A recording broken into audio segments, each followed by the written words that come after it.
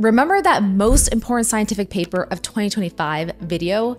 Well, we've got a follow-up. Harvard scientists led by Pérez-Mercader just answered the ultimate biological question: how did life actually begin? And they didn't just theorize about it. They created artificial cell-like systems that can metabolize, reproduce, and evolve. The details we call the essential features of being alive. This is the first time anyone has done anything like this, creating life-like properties from completely lifeless materials. This experiment builds off the legendary 1952 Miller-Urey experiment, where they recreated Earth's primordial soup conditions in a lab and managed to produce amino acids. Pérez-Mercader is essentially picking up where Miller and Urey left off with a scientific goal to figure out why life exists. Talk about deep. He worked out the mathematical equations for the basic physics and chemistry of biology, then used those equations as a recipe to synthesize artificial life, and it worked. They achieved something called polymerization induced self-assembly.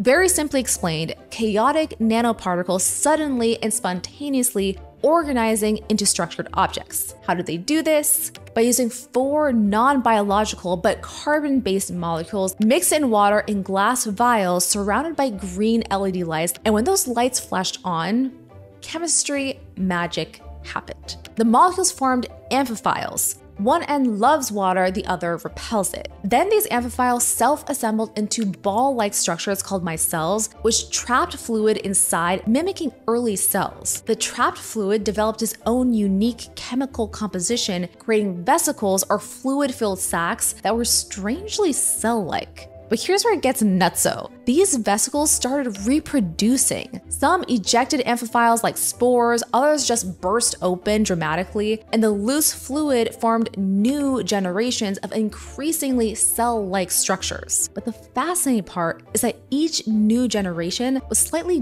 different from the last, with some variants proving better at survival and reproduction than others. These scientists just witnessed Darwinian evolution in real time from scratch. The takeaway? There's no divine intervention, no grand cosmic plan, just random chemical reactions accidentally stumbling into each other. Pérez-Mercader thinks this experiment shows us how life might have spontaneously emerged around 4 billion years ago from nothing but chemistry, physics, and really great timing. If you like science worth sharing, give us a follow.